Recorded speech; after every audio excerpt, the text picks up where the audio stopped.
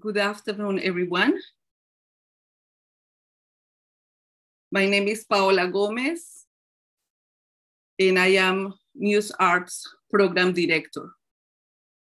I want to welcome you all to Happening Multicultural Festival, Community Voices. Today, we are starting with one very important panel and conversation. But before we go into this space of connecting with very, very important voices in our communities, I would like to take a moment to offer this panel in this conversation in memory of our dear friend, Aaron Berhane.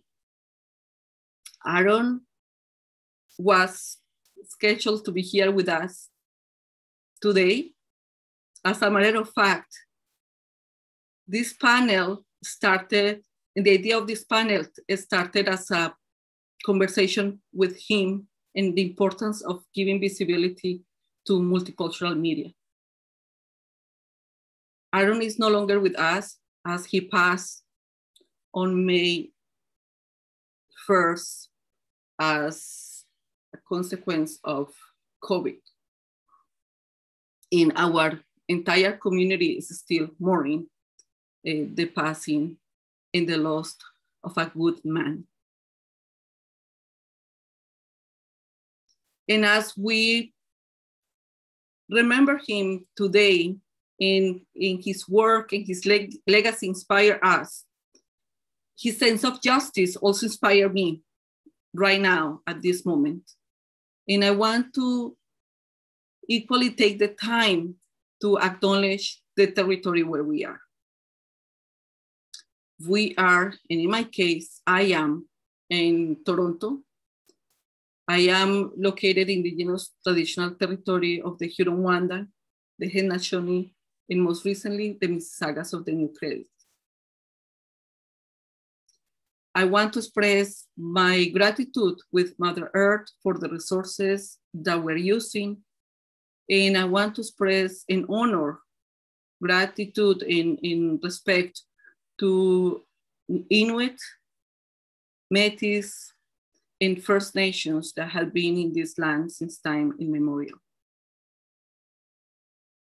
Let us think and reflect on how we all, individually and collectively, work towards reconciliation, and how we work individually and collectively to take care of the land and the water, the same land and water that serve us and that is so crucial for our existence.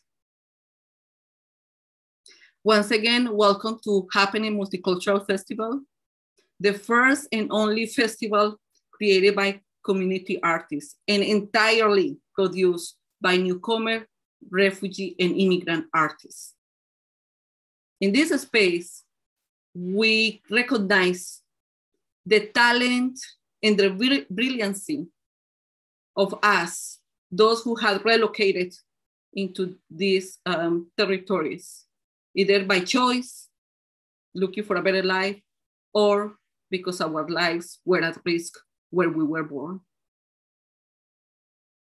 I want to express gratitude to Canada Council for the Arts and to Factor Canada for financially supporting this festival so we can bring this type of events to life, and we can give the platform to appreciate and offer and celebrate the work of immigrant, refugee, and newcomer artists. I want to remind you that this event is being live streamed to our Facebook page, Muse Arts Facebook page, and that it will be recorded and later uploaded in our YouTube channel.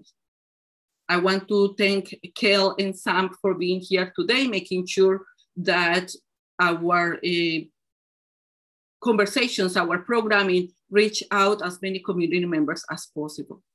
We all are a work in progress, and we know that every day we do our very, very best to be better. So we invite you to be part of our process and be part of our journey.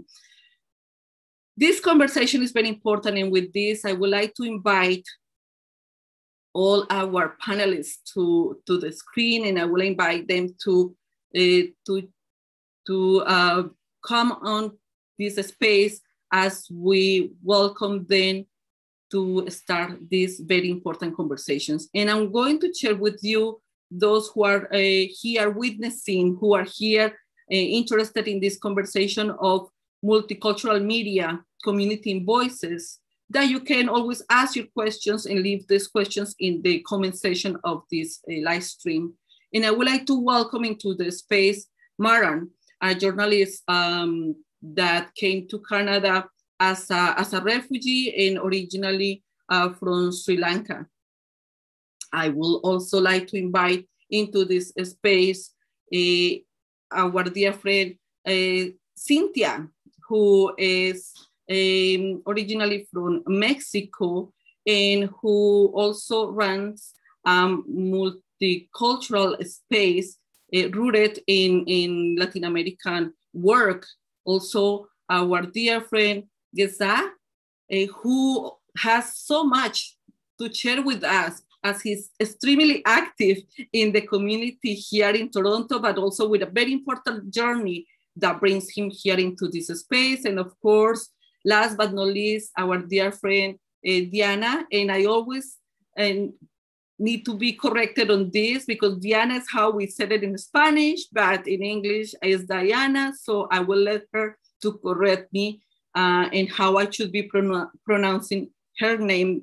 Diana, you are welcome into this space, and we are extremely grateful to have all your brilliancy, these 4 powerhouses into this space to be part of this conversation. So, as you know, this will work on 4 segments. The first segment is for us to witness you, to listen from you, what is your background and what brought you here, and also what is your project? You know, what are you doing here in terms of this multicultural media component that we are discussing? And I would like to invite Maran to start. How about if I know that I did not give justice to your bios, so I would like to invite each of you to tell us who you are and what have you been doing. So Maran, how about if you start? Thank you, Paula. Sri Lanka is a very small island, but full of natural resources. It is a blessed and beautiful place. It is my country. I was born into a loving and caring family. I was taught to care for all of humanity, and this also meant caring for my own people. As I reflect upon my life, and I have had lots of time to reflect since I arrived in Canada. I realized how I was shaped by the reality of being a Tamil. Growing up Tamil had many positive aspects. It meant learning the discipline of the life, even from our mother's breast. My culture taught me gentleness and kindness. I grew up surrounded by natural beauty. The sun, the air, the plants surrounded me with loveliness. However, being a Tamil also affected where I lived, as my family had to move many times for reasons that were not clear to me as a child.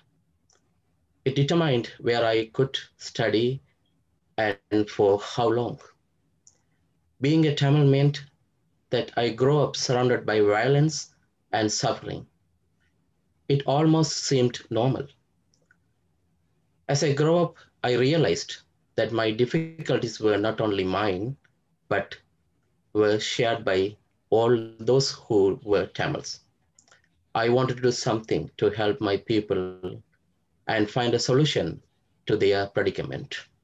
I wanted to study, to go to college, but even though the university education was free for all in Sri Lanka, it was much more restricted for Tamils.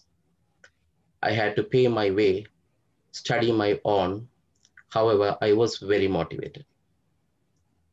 The suffering of Tamils in Sri Lanka moved me work as a journalist. I saw the media was a way of showing the distress of my people to the world. I saw it is a way of protecting my people and bringing peace to my country. I was committed to this, but it became increasingly difficult as we faced horrible challenges. I began to work as a freelance journalist in 2002. 1 year later, I started a multimedia company that was considered the best source of independent news in the country. In 2009, there was a massacre killing field in the safety zone in northern Sri Lanka. Sometimes it has been referred to as a Holocaust. There were more than 146,000 innocent Tamil civilians killed by Sri Lankan forces. This mass killing was carried out in front of the entire world, including the United Nations. This act of killing, regardless of age and gender, has breached all human rights and committed a crime against humanity itself. My media company told the truth about the cruelty. We did everything we could, and still the murder and the cruelty continue. Even the United Nations abandoned us. We were helpless. After a certain point, we lost the energy and the power to speak the truth and fight for our freedom. I knew many journalist friends and co-workers who had been killed for reporting the human rights violation in Sri Lanka. I had been under threat since 2004. However, in 2009, I was forced to decide when they threatened my life, my family. I paid a lot of money to some people in Thailand who promised me to take a country where I would be safe. I had no choice about where to go, only small hope that I would eventually be safe. But I never imagined that I would be forced to make boat journey to Canada. I arrived in Canada in 2009 together with 75 other Tamil refugees on the now infamous MV Ocean Lady boat. Yes, it was a journey to Canada without a map. After we faced terrible storms on the small ship and spent a month and a half on a voyage of the damned, but in the end, we were all arrested by the Canadian military. After 4 months in the Vancouver prison, we were released under strict conditions amounting to house arrest. Thanks to help so many, after 4 years, I was accepted as a conventional refugee in Canada on 2013 May. Then in 2016, I finally became a permanent resident. It took 7 years. 7 years of fear and anguish. I separated from my wife and daughter for 7 years. To save their lives, they were constantly on the run and in hiding for the first 3 years. Then they spent 4 years as a refugee in a third world country. There are no words to explain how I felt for those 7 years. My daughter was constantly asking me, Dad, when are you going to take me to Canada? I wanted to sleep in your lap. I want to give you a hug. Sometimes she gave me big hugs and kisses on Skype. Every time I was speechless with tearful eyes. Her daughter may have outgrown her father's lap, but she will never outgrown her dad's heart. On August 2nd, 2016, an unforgettable day in my life and my miracle. My wife and daughter arrived in Canada. They were granted a temporary visa to come to Canada. It did not happen easily. PEN Canada and their members, including Paula, worked hard to help me. It is only due to their dedication and tireless effort that we are now together. Then my family blessed and welcomed 2 additional members in Canada. I am grateful from the bottom of my heart to all people who helped to bring my family to Canada on 2016, especially my relative from our house and my lawyer, Andrew Brower, who supported me from the very beginning. My fight for justice and peace does not stop here. Now that I have my family by my side, I have strength and energy to continue this journey no matter what obstacles may come my way. Thank you. That's my story. Maran, thank you very much for sharing and for giving us a bit of the journey. And while you were talking about that experience, particularly from the moment when you arrived to this long 7 years and then the continuous waiting until you were finally reunited with your wife and daughter, it just brought so many memories to my mind, as well as many of us witnessed that journey, which was extremely heavy for Maran. We all witnessed that the pain and the suffering in the cry for support and help, both of Maran here and also his wonderful family in wherever they were at a specific time, because I remember they were moving from place to place. I thank you for your courage, and I thank you for continue being a voice for many others. And I'm looking forward to the conversation that we will have as we deep into this very important question of voices and communities. I would like to give the space to Cynthia to share with us a little bit of her background and also her own journey. Thank you again, Cynthia, for being here. Thank you so much, Paola, Musart, for the invitations. Congratulations for all the festival, for all the happening multicultural festival. I have to say that I'm so honored to be sharing this panel, to be sharing this conversation with my 3 other colleagues. I have done my research on all of you, and honestly, I do admire all you have done. You are brave. It's so important to have you here in Canada. You are committed with your audience, and it's such an honor to be here sharing this virtual conversation today. So a bit introduction about me. I have been in Canada for 6 years. Actually, I have to say that for different circumstances, I was that day that Maran shared with PEN Canada and with Writers in Exile that you were receiving your PR.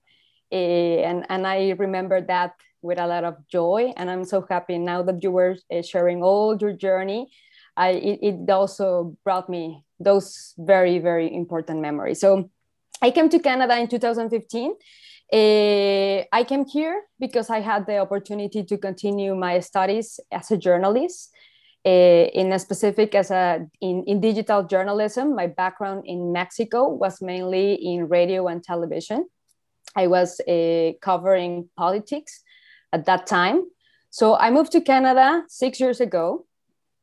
After my graduation here, I was able to study at Sheridan College. So after my graduation, I continued my career as a digital journalist in a media outlet named TLN Television. This is a Canadian media outlet which owns another Spanish-speaking outlet, a Spanish-speaking TV channel named Univision Canada. This is one of the largest Spanish-speaking channels in North America.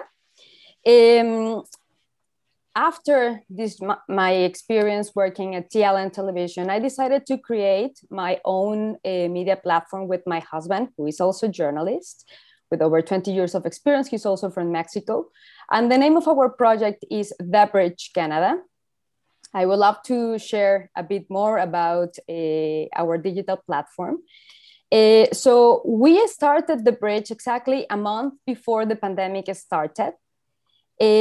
What we want with our platform is to help immigrants in Canada to get more involved, to be part of Canadian society, and to develop this sense of belonging in Canada, with Canada, with their new home, right, which is their new country.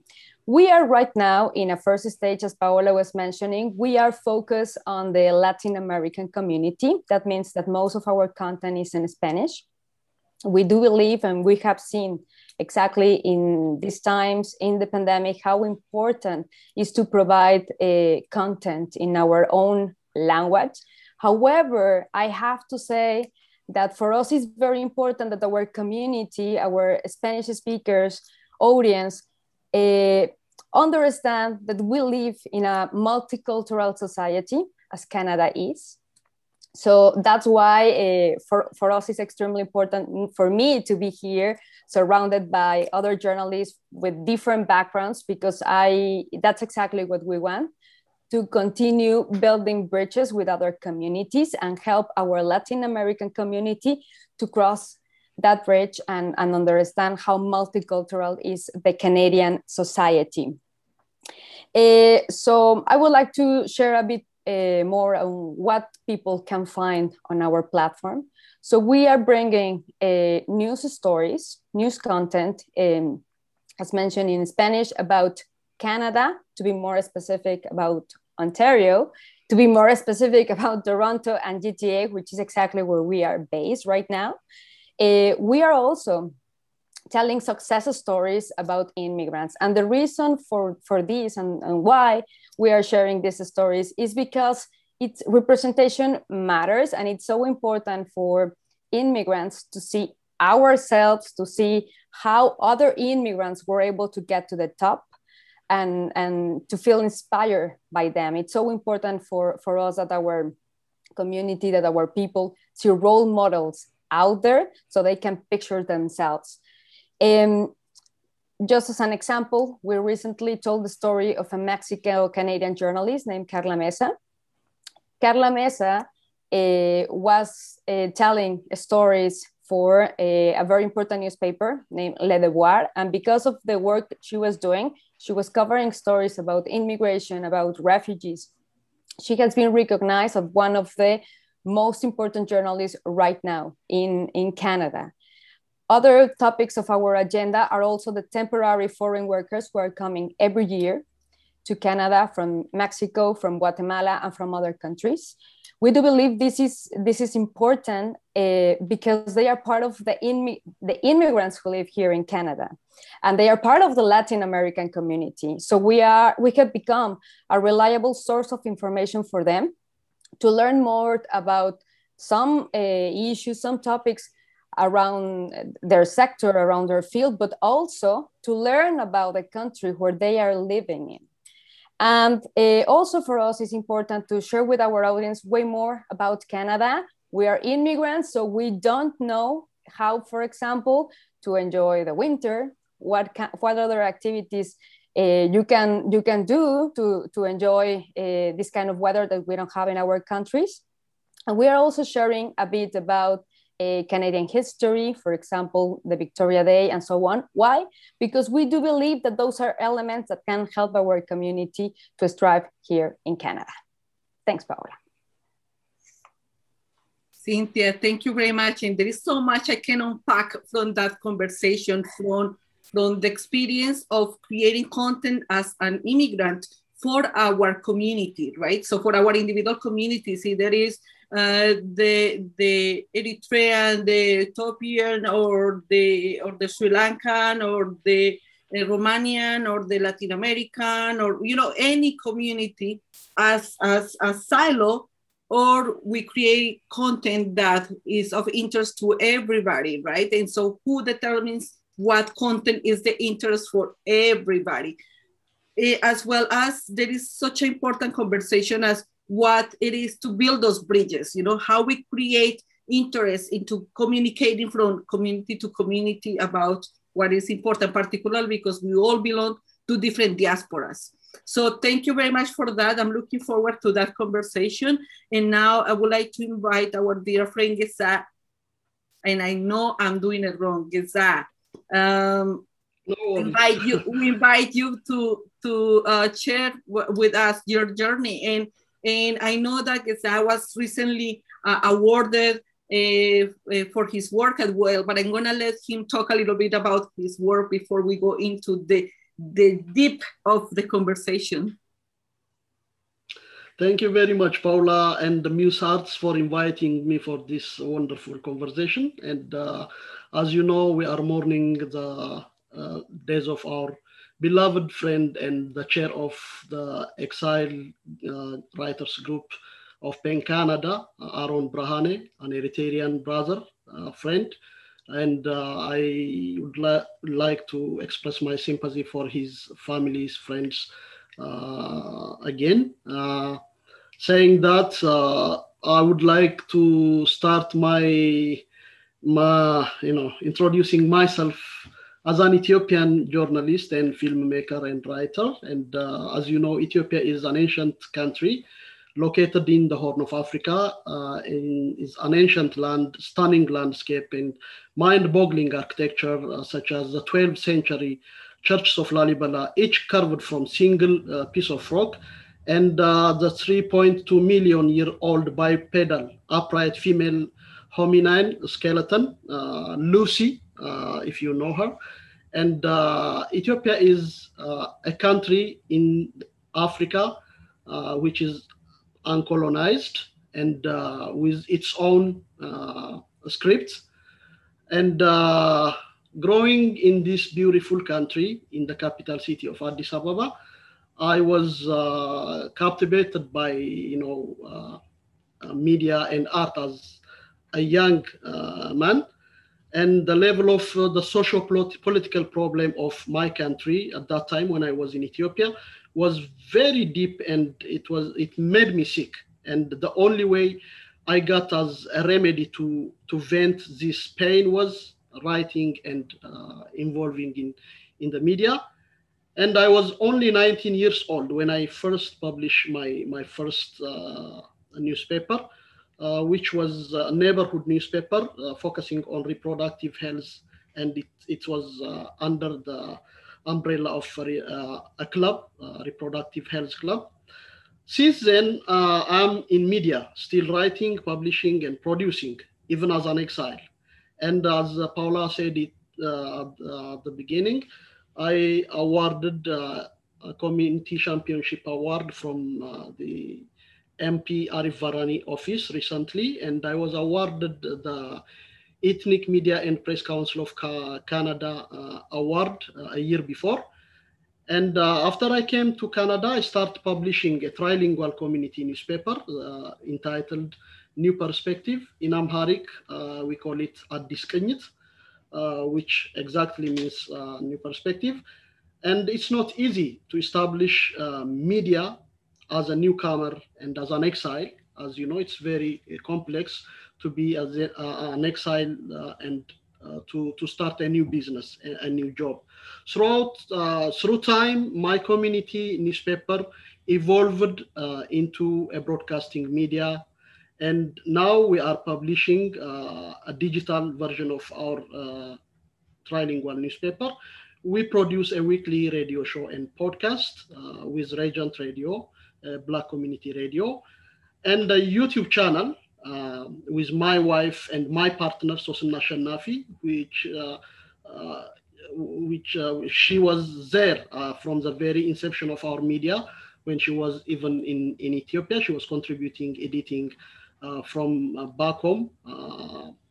Once in a while, I'm producing and making films in collaboration with other media companies like Rhombus Media and Primitive Entertainment. These companies are very prestigious companies in producing documentaries and feature films in Canada. So far, I made 3 short films in Canada. The recent one is focusing on exile artists. It's titled Tzita, which means memories. It's about a nostalgic memory of, any of us, not only artists.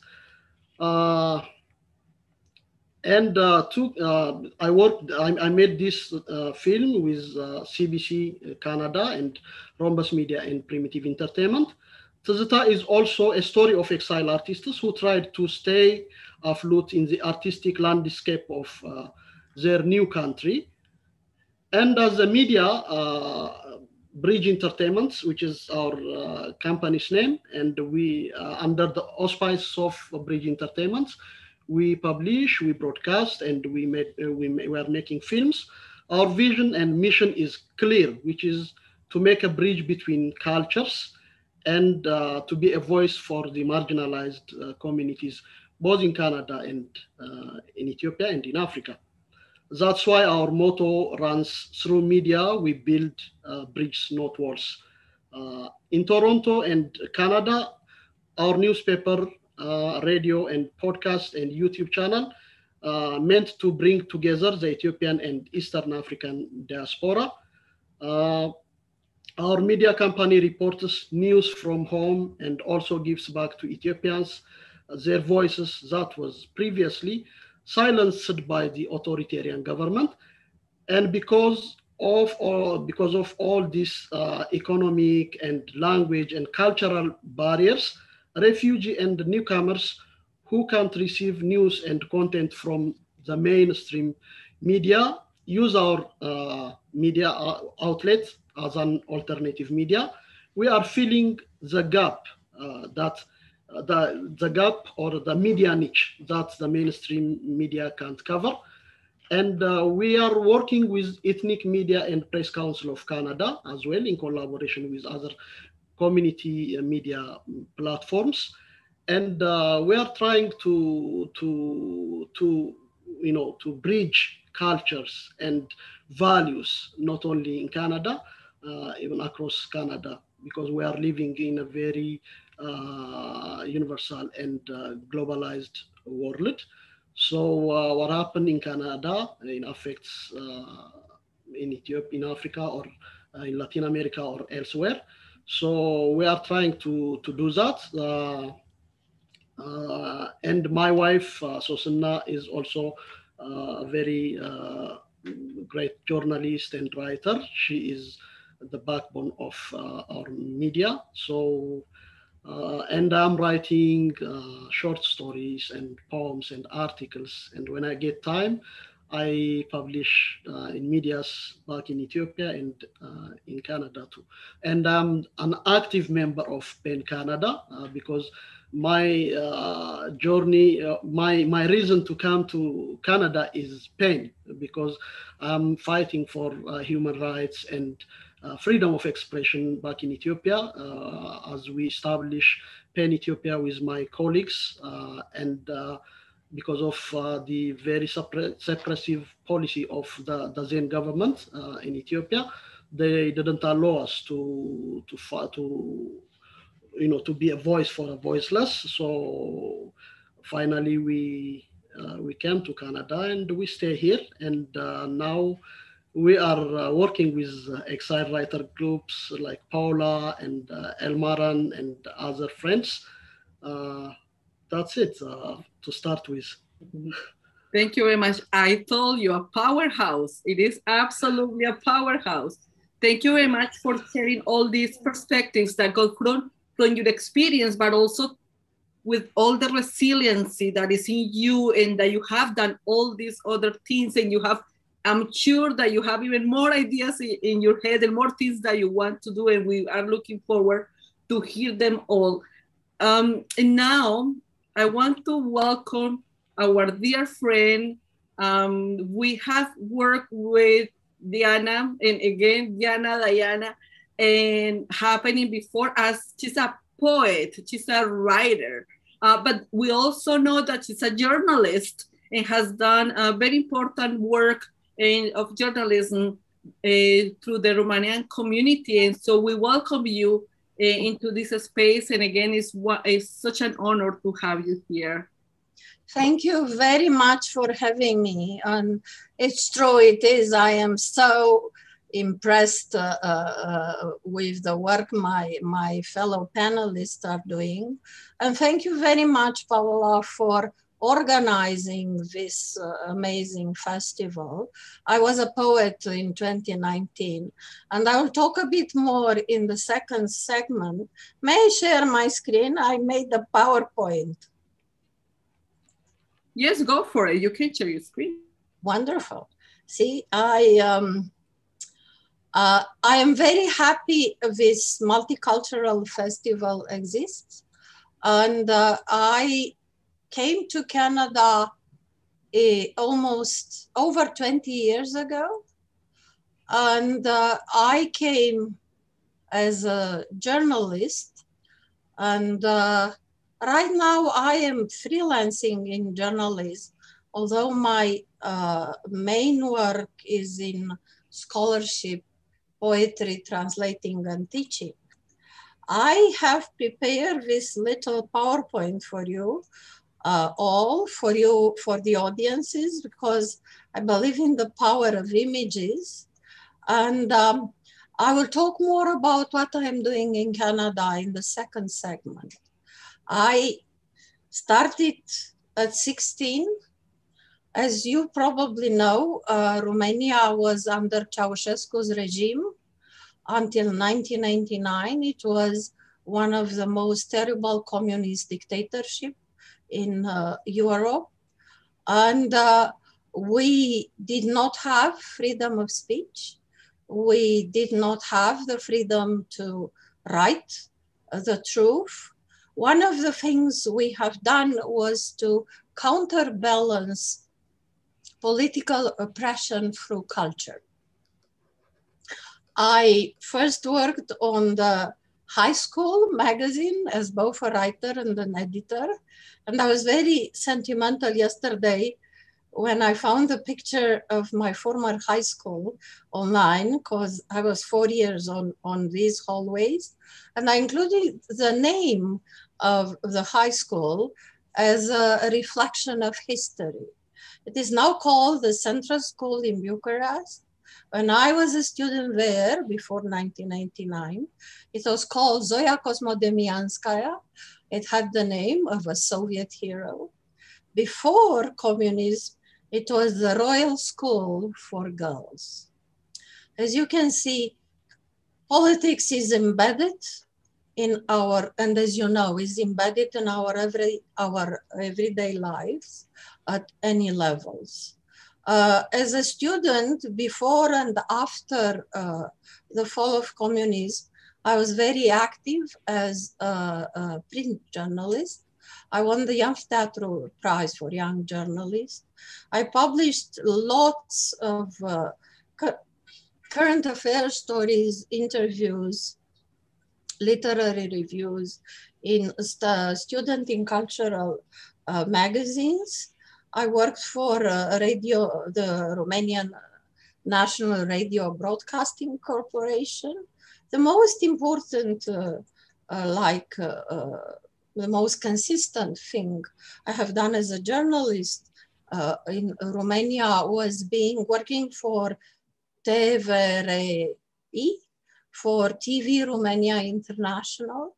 At that time, it was the only television channel that broadcast internationally. It was a channel designed for the Romanian diaspora. I was a TV producer there for 3 years. And in my last year in Romania, I was an executive producer. And I think you will understand me because I had troubles making Canadians understand that. Romania was still very poor at that time. We paid few people and made them work a lot. So I was in charge of 26 TV shows. I had to supervise the production. I had to watch the final show. And it was me who signed them literally on a piece of paper to have them on air as an executive producer. That's a list you can see there on the show, on the slide.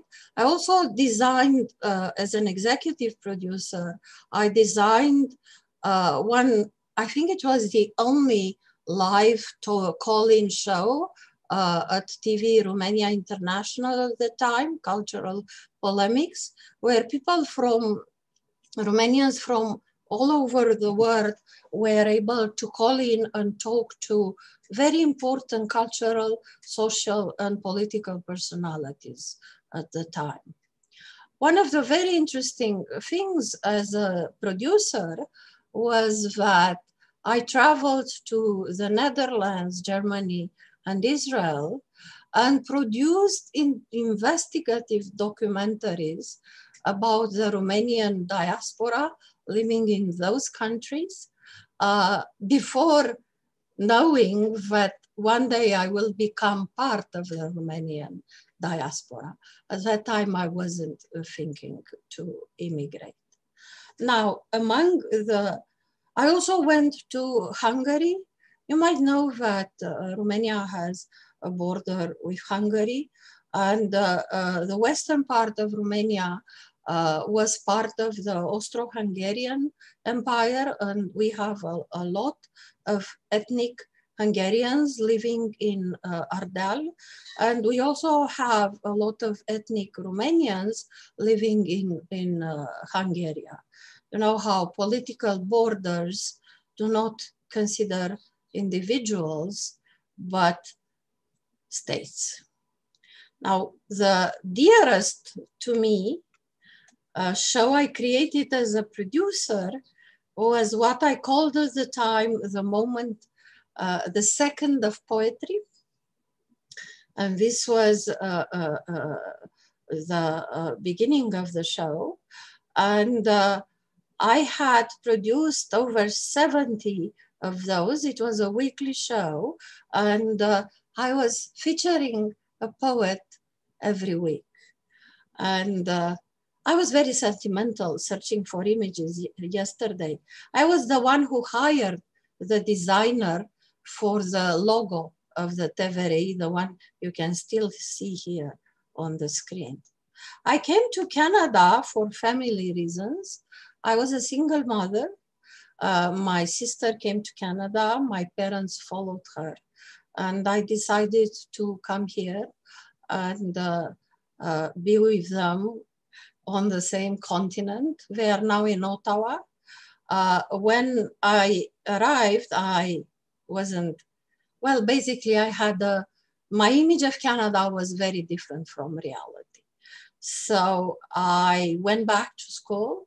According to what my professor told me, even 2 years ago, I was the first, and it seems still only, immigrant to earn a master in broadcast journalism. My master's project was a documentary, which was called Canadian Smile. And it was a 30-minute television documentary. I was coming from a sad country where post-communist transition was extremely disappointing. And when I came to Canada and I saw people smiling on the streets, I was in awe. And this short documentary explores from several perspectives the Canadian smile. I talked to a dentist, to a historian, to a psychologist, and so on. In addition to that, I am now freelancing as a journalist.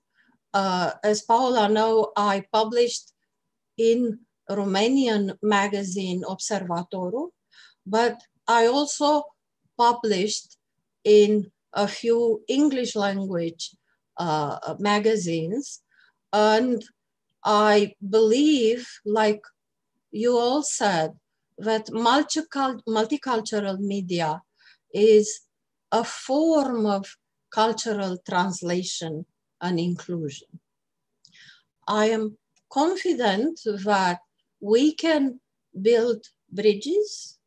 We can build bridges between immigrant communities and Canada, our new country. And in addition, we can built bridges among ourselves. And I will show you later how I have tried to do this. This is one of the articles published in Now magazine I am most proud of. It was as early as 2015 when they published for Canada Day, putting the accent on citizenship. I have done social research. I have explored how different accents impact the status, the treatment of people in Canada. As you can see in the sentences I put in bold, it's not just about immigrant accents. I have discovered that even Aboriginal accents lead to discrimination on the phone. And the question I have asked at that time was, and I'm still asking, which is the real Canadian English accent? Mm-hmm. Thank you very much. Thank you so much for giving us this perspective as well, and for sharing your wonderful journey as well, because it's a journey with, as many of the journeys of all of us, with obstacles and challenges, but also so much elements in which you now see it and feel proud about all the achievements in the processes. So I feel very, very grateful for receiving the gift of your journeys into this space.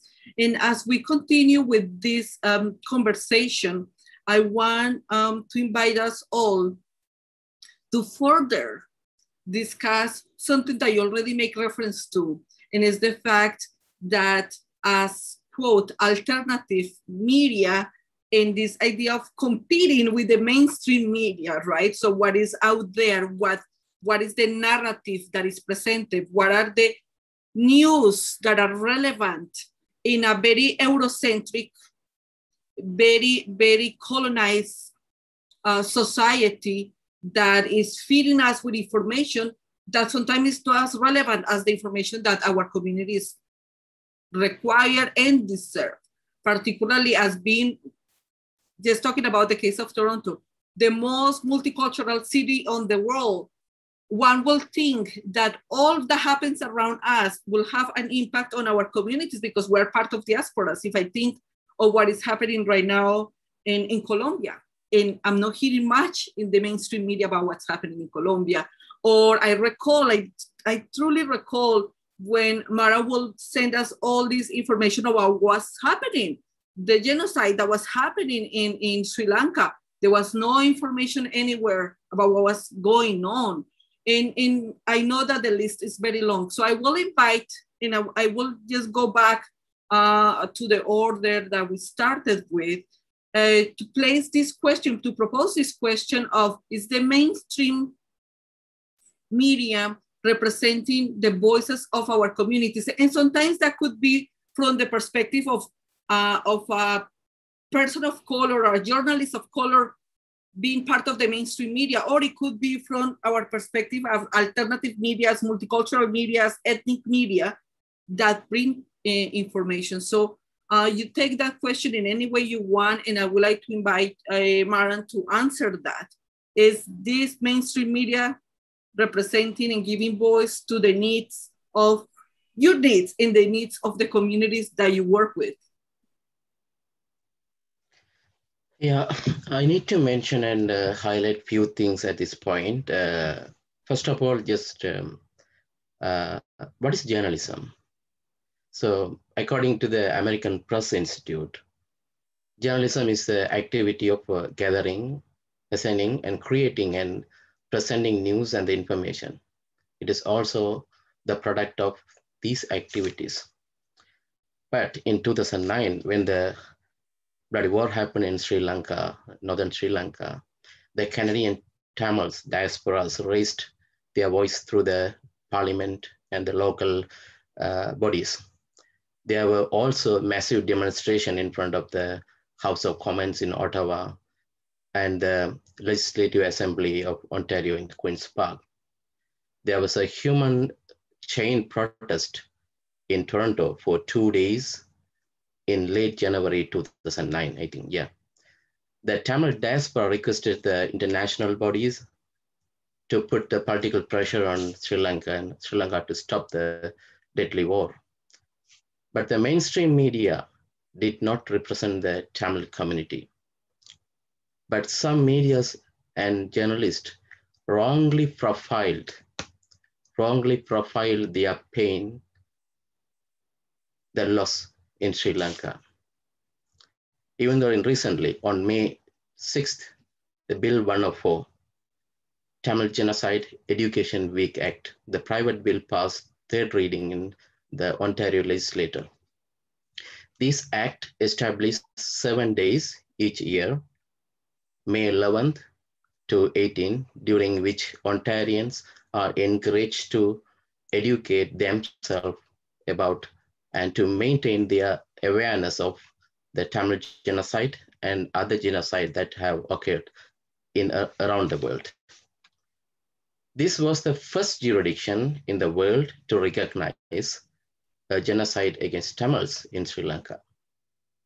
Unfortunately, only few mainstream media outlets give their platform to air this news to Canadians. The second thing, what is refugee? In 1951, Refugee Convention spelled out that refugees is someone who, owing to a well-founded fear of being persecuted for reason of race, religion, nationality, membership of particular social group, political opinion, is outside the country of his nationality and is unable to, or owing such a fear, is unwilling to avail it himself of the protection of the country. This definition is the legal definition, but nowadays, some people are trying to change the definition of the refugee for their own agenda. When I came to Canada on a boat with 75 other Sri Lankan Tamils in 2009, we were labeled in the way as illegal immigrant, as terrorist travelers, as a Tamil migrant tide, and bogus refugees, as phony refugees. This happened under the Carter government. I asked myself before and after we arrived, a genocide has occurring in Sri Lanka. As I mentioned, more than 146,000 Tamil civilians were murdered in 2009 alone by the Sri Lankan government. Is the Canadian government blind to this killing? Why did the media not clarify what dangers we faced at home? Without our permission, the mainstream media was giving a title that hurts us deeply. After you listened to my story, and now you understood my heartfelt pain. Maran, thank you so much, because I think you have specifically given us an example of how the mainstream media can be so harmful to communities, stigmatizing, perpetrating an idea, a wrong idea. And when the truth comes to light, the ratification, the way in which they don't even apologize. They just put that at the back of the paper, or at the hour that nobody watches, or simply just keep silence. And so the thing that stays in communities is still the stigmatization that has been fed by what the mainstream media produces. I thank you very much for offering that clear explanation of how harmful mainstream media can be, not only to misinform, but also to produce real harm into people's bodies and in communities, because this type of information that is produced not only stigmatizes, but produces hate, produces elements in which will turn them to violence. And we have seen that happening to so many times. I thank you for offering this and for your very outspoken. And I know that you have always been very outspoken. That's how I had witnessed you for the last, oh my gosh, it's going to be almost a decade. Okay, I'm not going to start counting there. So thank you very much for that. Cynthia, what is your perspective in the question that we're placing here? Or your reaction, your comment? Absolutely, Paola.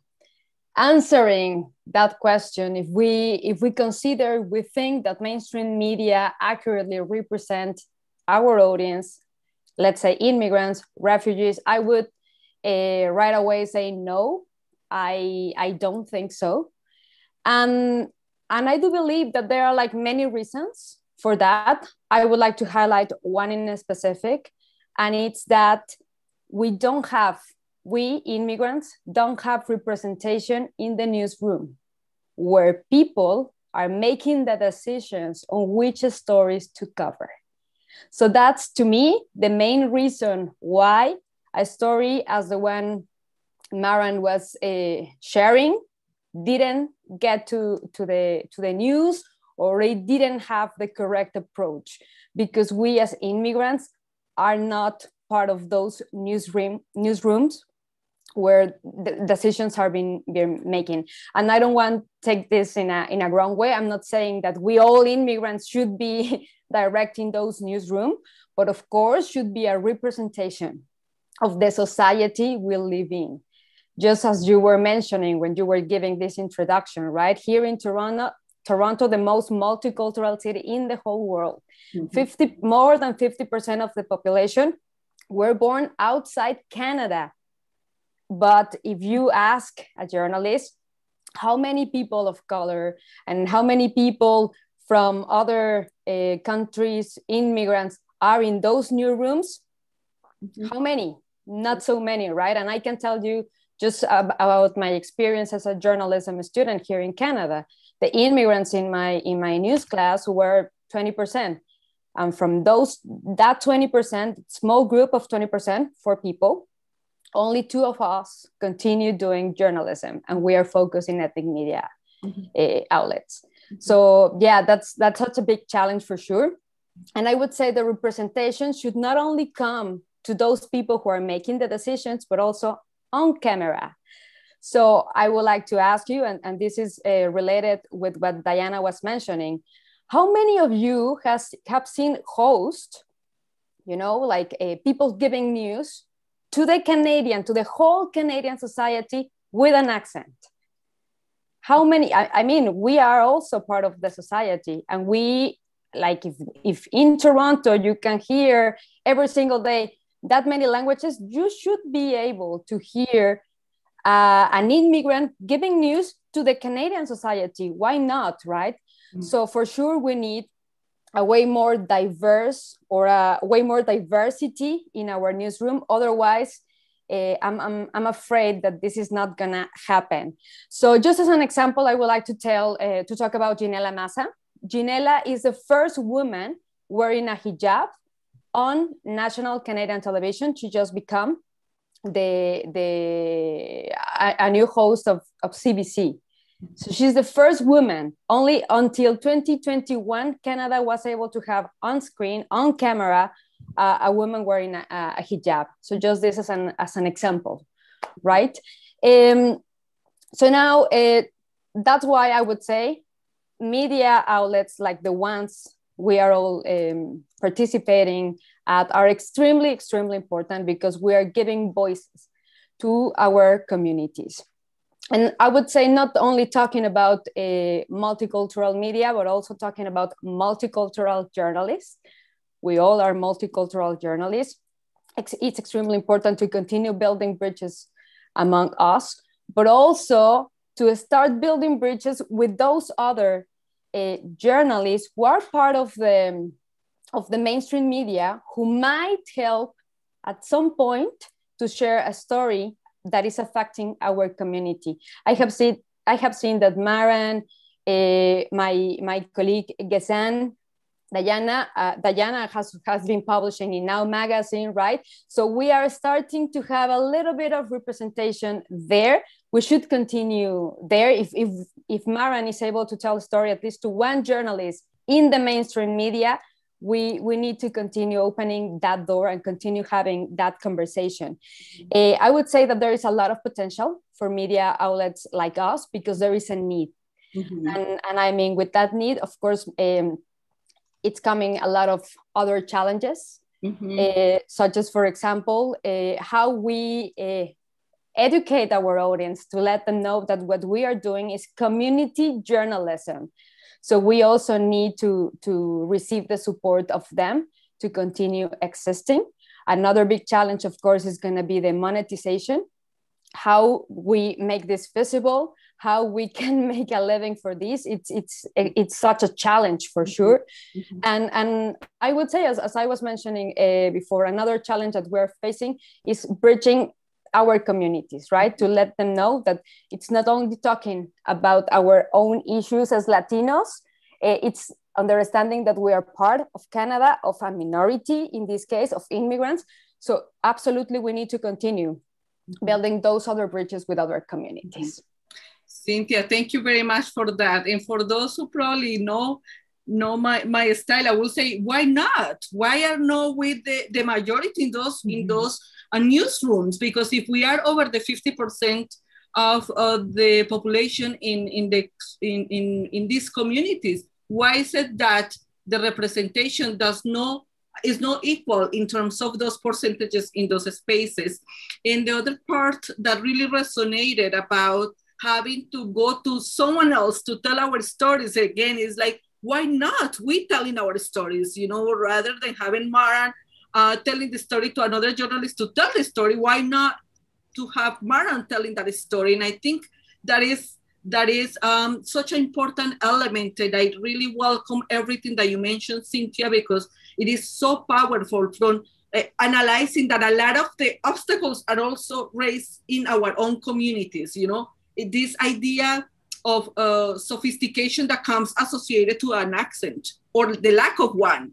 For some reason, even for our communities, if we carry with these beautiful accents of ours, there is an idea of not good enough, no knowledgeable enough, which is fed by what we see on the screen, what we hear in the radio, that are these very polished English words that really only represent less than 40% of the population that lives here, right? Because we all have some sort of beautiful accent. And and you remember, this is a campaign in the Latin American community, and it is having an accent is cool because that means that you at least speak two languages. So having an accent is something to be proud of. So thank you very much, Cynthia, for sharing this perspective. Is such an important one. Now I'm passing the spotlight to our friend Gesad to share his perspective on this theme and your reactions. Of course, I'm looking forward to hear them. What can I say? You already said it. So to add some more points, running a community media or a multicultural media is not an easy job. It's not an easy task, but a very, it needs a lot of work. The challenge comes from within and without, like you said. From within, we lack resources. We financially and professionally, we have to equip our staff with the up-to-date, knowledge and technology. And from without, we have this systemic problem that we're facing.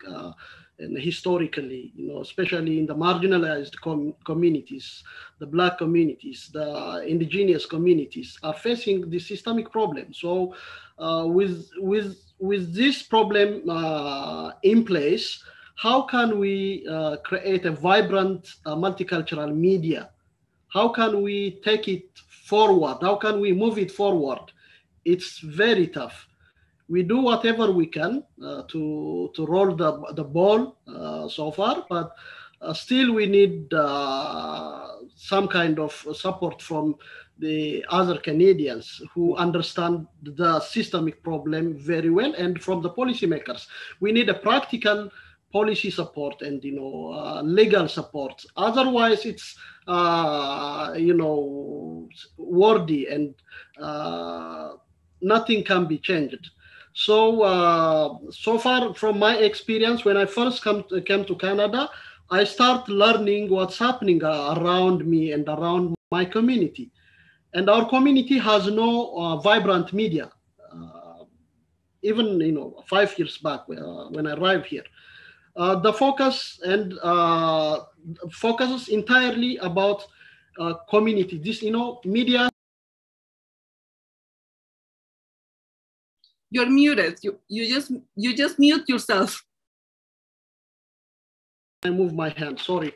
Sorry for that. No, and you're so excited that you just pressed there. That's okay. Yes, go ahead. yes, Amazing. Yes. And when I first arrived in Canada, I learned that our community has no vibrant media. So I was thinking how to establish a media that could be an outlet for this closed community, for this marginalized community. So the community, in the community level, we have so many issues to be addressed, and which are ignored by the mainstream medias. News and stories are, I know, based on individual medias, and newsworthy is based on the individual medias. So what's worthy for local media is not worthy for the mainstream media. Mm-hmm. But still we can create a kind of bridge, a kind of collaboration to share stories among the mainstream and the local media. Mm-hmm. And news and but we didn't get that chance. I know that there are some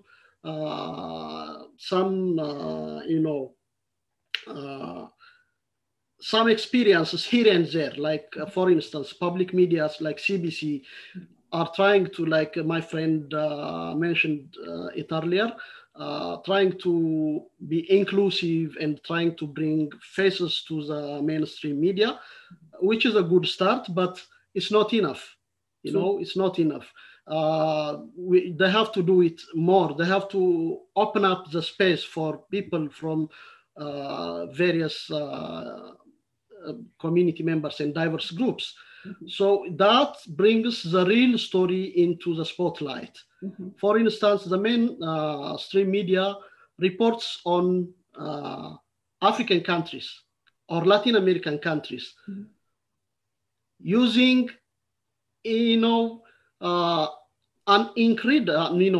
unreliable sources. Mm-hmm. Instead of taking news from an unreliable source, they can use local media as their news source, as their story source, because we are the one working with our communities and with our original countries. We have the root source and the real source. So if we collaborate, we can provide them fresh and reliable stories. Mm-hmm. So that creates a bridge between the mainstream and the local media. Mm-hmm. And that makes Canada even a diverse and a functional country. But I don't know where this starts and who can do it. I have no idea. Maybe at the end of this conversation, people who focuses on policy can take the idea and work on that. But I am thinking there must be some kind of bridge, the mainstream media and the local medias. But it's not easy to run a news company in our level, in a community level. It's not easy. Sometimes one person or two person can run the whole thing, mm-hmm. the publishing, the distribution, the advertisement. Mm-hmm. Even you are an accountant, you are a news editor, and you are a reporter, you are everything. Mm-hmm. That plays a negative role on the quality of a news or on the quality of a story that you are providing. So this is another challenge in the local and multicultural media. And but still, good-hearted people who understand the situation are trying to support local medias. I know there are great people who knows supporting local medias, multicultural medias, is supporting the Canadian cause, the multicultural value. So they are trying to work with the local medias, but still it's a very insignificant number. So we have to push forward to change this. And the other thing is the mainstream medias are, as Maran earlier said, are victims of misinformation and disinformation.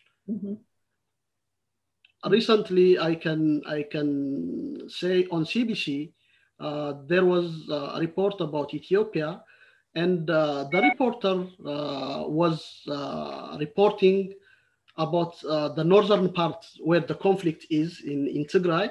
There is a conflict. There are so many problems there, but she is trying to tell the story from the one group's point of view. There is no balance. This is the ABC of journalism. If a reporter makes a story, he has to balance it from both sides. So how could you, as a professional journalist, how could you tell a story from one person's point of view or from one group point of view? Nobody has to tell you how to make a news. And the editor who is receiving a news here has to ask and has to balance it, has to ask where she get that information from. And if there is any balance, but he didn't do it. So this causes, a confusion among communities who are living in exile, and they are trying to suspect what the mainstream media is feeding us. Why they do that? What's the reason behind? Where is the journalism? That's a question. So we have to ask this question, and the mainstream media has to consider their practice again, has to revise their practice again, and has to collaborate with the local medias. That's a better way I'm proposing in this multicultural media platform. Absolutely. I think something that you make reference to, collaboration, working together, working collectively. And I hope out of this conversation comes the idea of how these powerhouses, the powerhouses that you are as leaders, as journalists that work in multicultural ethnic media, that actually you come together and create, those and demand those changes in put forward, elements of advocacy to be able to move this agenda forward, because it's so important in every single aspect that each of you have touched on is crucial. And I think they should be part of like a big list of demands in complaints to the mainstream media and those who fund them, because a lot of this mainstream media has government funding. And as I don't know if you are aware of this, I'm 100% sure you are, and is that there is an entire law that requires government support to multicultural or ethnic media. It's actually by law because of the Canada's views and perspectives on multiculturalism, right? And so sometimes that sounds more like a trendy word than something that people actually work on. But so I'm just leaving it up to you all leaders in the media, in the multicultural media, to take on that fight as well, that is so important. And I'm very mindful of the time, but this conversation is so wonderful that I have very probably without asking permission to any of you, that we were going to pass the 3 p.m. as originally planned, so I ask for your forgiveness on that. And I'm going to pass the floor to Diana to share her perspective. And what we're gonna do next is that we're gonna go as how we move forward, right? And so that will be our way to conclude our panel. But Diana, the space is yours, and please enlighten us with your knowledge and wisdom as well. I will pick up where I stopped because I have a similar experience. So I wrote this article because of accent, what I call accent discrimination.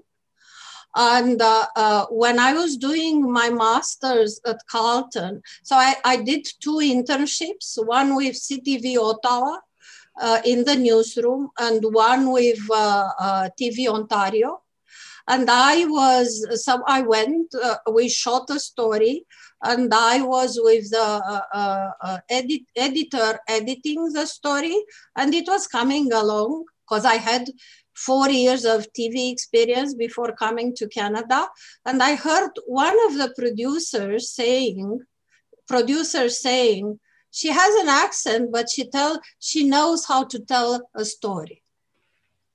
I'm sure you can imagine how I felt if I didn't forget it after 20 years. So I applied for many, many jobs after I finished my master's in journalism.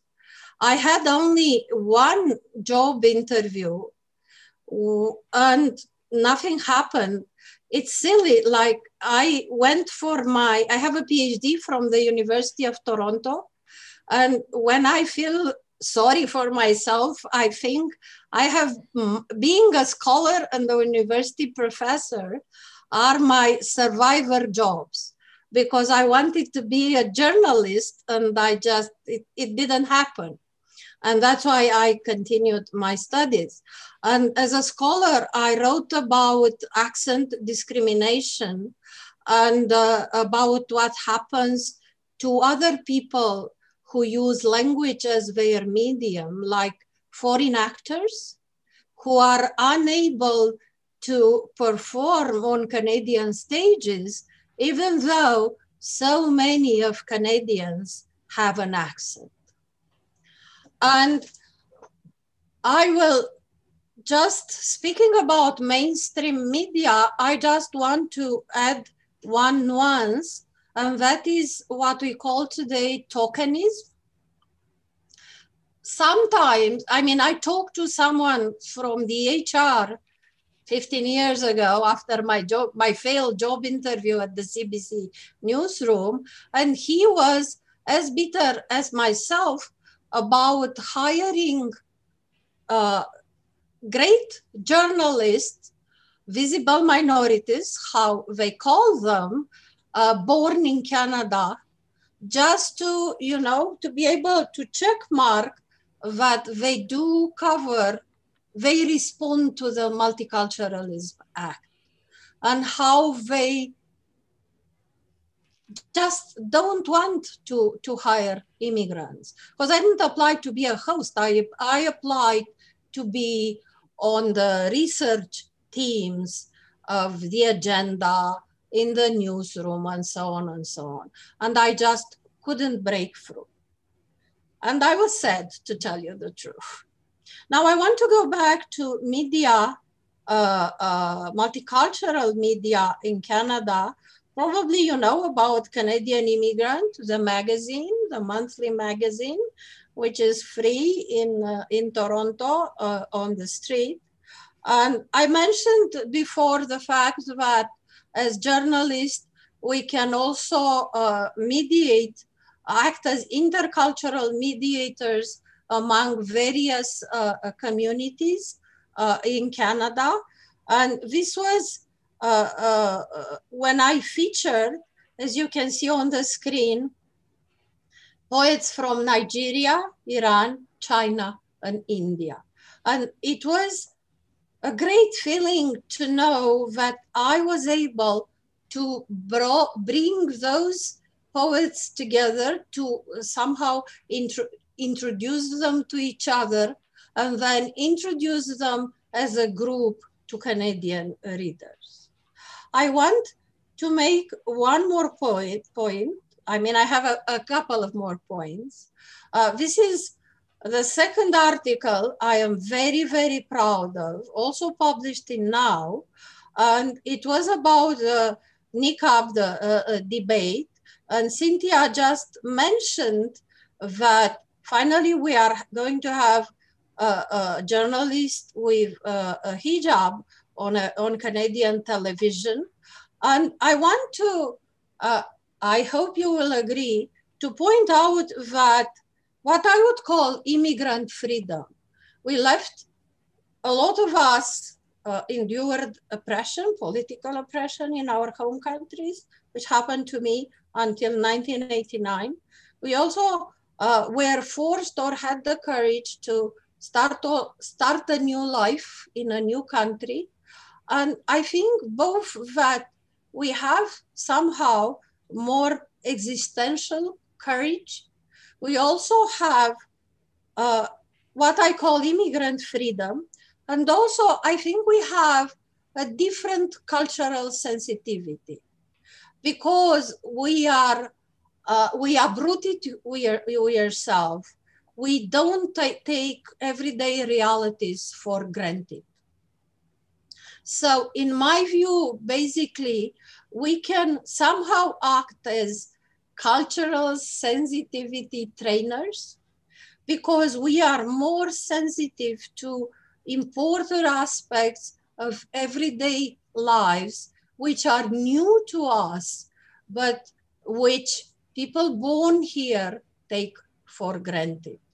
And as a journalist, I never fought just for the rights of Romanian communities.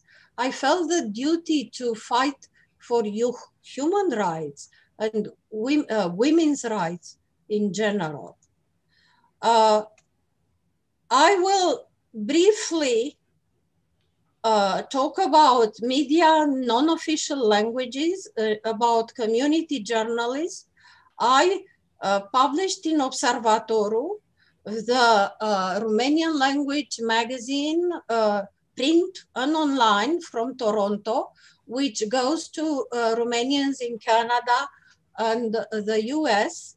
I will not repeat what you have said because I agree it celebrates multicultural media, celebrates and built bridges. It also nurtured a feeling of belonging to a community in diaspora, which is very important. And it also provides social inclusion despite possible barriers. The first article here is about the census, and I wrote it as thinking it was my civic duty as a Canadian to explain to Romanians who left before the fall of communism and basically help them understand why the census is important. In 2019, I did write another article about a Romanian painter, which was featured at Happening, and Paola knows she helped me with material. The last point I want to make is slightly self-critical because, you know, at least I will just talk about Romanian communities. Romanian communities in Canada, some of the people immigrated before 1989. Some of them carried the legacy of communism in terms of prejudices. Some of them could still worry that everyone else is a KGB agent. Some of them have prejudices. And last year in April, at the beginning of the COVID-19 pandemic, of course, I was aware of the anti-Asian racism that was, you know, exacerbated by COVID-19.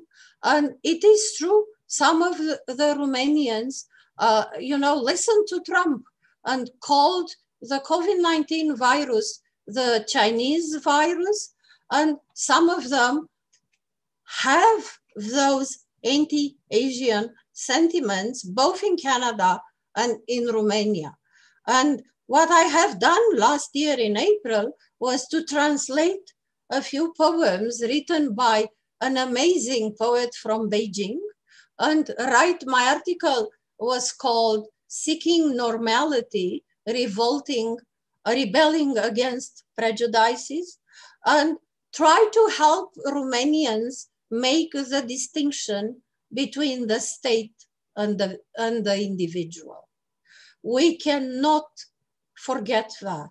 And I think as journalists, we have to remember that individuals and governments are two different things. Thank you very much. And I'm going to publish her in Romania too. Thank you very much for your Thank you so much. Thank you so much for sharing this and also giving us these additional perspectives, because at many times, and I do the same, we remove this self-analysis and self-reflection from the conversations of community. The fact that there is still so much to work in relation to biases, to how even we perpetrate that stereotypes for other communities, based on race, religion, cultural background, accents, etc., etc., etc. So I think, thank you for bringing this, Diana. I think it's extremely crucial that when we are talking about holding communities, we are both holding communities in spaces of celebration, but we're also holding communities in spaces of accountability and education. And so that this is why it's so crucial of the work that multicultural media does, and that we definitely through this conversation identify that our needs, the needs of our communities. And here we have, a beautiful display of very diverse communities, in that we all agree that our communities are not being served properly throughout the mainstream media, and that multicultural media outlets are not receiving the supports that are required to be able to do the work. Something else that I heard from this conversation is the fact that each one of you as leaders in your communities and through your outlets are also welcoming collaborations and even working with the mainstream media to resolve, to fix the issues, and to truly create spaces that are inclusive and respectful of each member of the community. Because guess what? We talk about Canadians, but we are Canadians as well, right? Like, it is no them and us. We are part of this, and we are part of this community. So this idea of them Canadian is like, wait a second, who are they? Because I am part of they and us. So we have just few minutes. We already know how you love to talk, and of course, all the wisdom that comes from your voices. But I would like to end this conversation by asking each one of you to give us, a small sentence or a small line in how we move forward. Of course, I will share with you internally your emails, because I think I sense here the power of collective work among all of you, but how we move forward to create spaces of truly inclusion where our needs, the needs of our communities, are actually met. Maran, and I place the difficult question on you first. Yeah, it's a difficult question. Also, we have to think about how we are going to move forward. Yes. So we have to hold the hand. We need to create a strong network in this country through the visible minority and other stuff. And we need to take all these stories to the front line, and how important, and that's the way we can educate the Canadians how our struggles and how we are building our life from the bottom level. Mm-hmm. Thank you so much. Thank you so much for that. And again, I keep hearing the generosity, and the willingness to work together. So thank you very much for that, Maran. It has been an honor to have you in this space and have you been part of Happening Multicultural this afternoon. How about you, Cynthia? Well, Paola, I would say, yes, please share those emails. I would love to collaborate with all of my colleagues. I do believe that we are stronger together. My audience is in Canada as well. They speak Spanish, and I would love them to know a little bit more on what's going on in Sri Lanka, Ethiopia, and so on. So I think this is such a possibility for us to share that content to our audience. And I would add, things are changing slightly. I would say, let's continue. We as journalists, we are bridges. So let's continue knocking those doors, because there are some journalists in the mainstream media outlets who are opening those doors. So let's continue there, because it's also part of things that we can continue doing. Thank you so much, Cynthia, for that. Absolutely. Definitely for some people, probably like me, that want things like fast. I want more movement, like things are going very slow, but I also know that the power of these spaces is that we can create together opportunities and spaces in which we start changing the discourse, start changing the narrative. And this is the power of this type of spaces. So Cynthia, thank you so much for bringing your energy and your talent into this space as well. It's such an honor to have you here in this platform and have you being part of Happening Multicultural. I also want to share that the Bridge Canada is our official media sponsor for Happening Multicultural 2021. So Cynthia, thank you very much for that. How about you, Gesett? How is this for you? How you move forward? How we move forward? Move forward. We are moving forward. Of course, we are not, we didn't stop. We have to show our effort. And thank you very much, Musart and Paula and my panelist friends. It's a wonderful platform. And we are, to move forward, we have to use the power at hand. That's our media. That's cultural media. We have the power. We don't underestimate it. It's a power. We are representing millions. So we have to use this media and collaborate with the mainstream media. We don't have to shy away. We don't have to,